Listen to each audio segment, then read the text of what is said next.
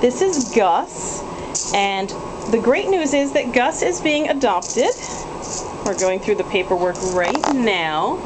So congratulations, Gus. And over here we have Glen, who is the brother cat, and Glen is waiting for his family still to come and visit him and fall in love and adopt him. He's a little bit larger, as you can see.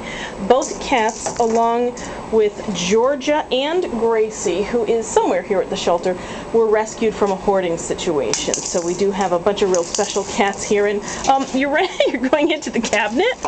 Is that what you're doing, Glen? Glen, really? Glen, this is your moment to be on YouTube.